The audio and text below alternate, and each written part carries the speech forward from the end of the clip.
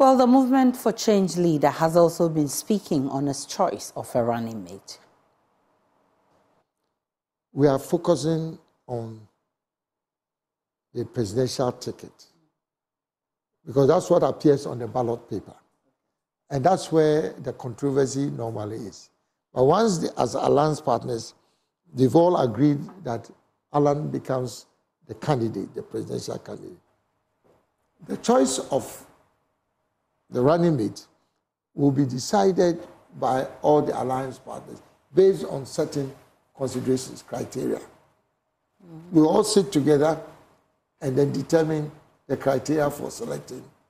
And that's the beauty of it, because it's the same way that they all agreed to one person becoming the candidate, even though they were all going to contest as presidential candidates, which was a more difficult task.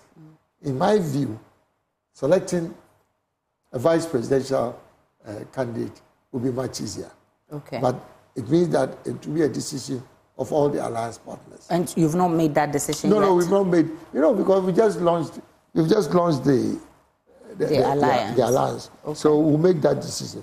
But all of us have agreed that we don't need to focus on that. The important thing is to get our campaign moving.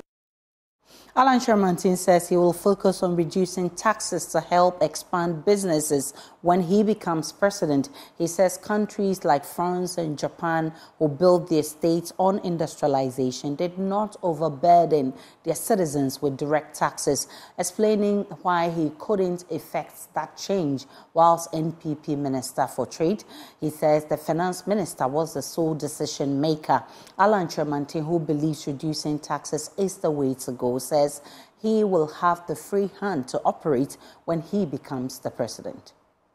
I feel that the way we've structured our economy with high taxes, it would always create a problem in terms of how competitive we are. But you also know that if you have high taxes, then we have high inflation.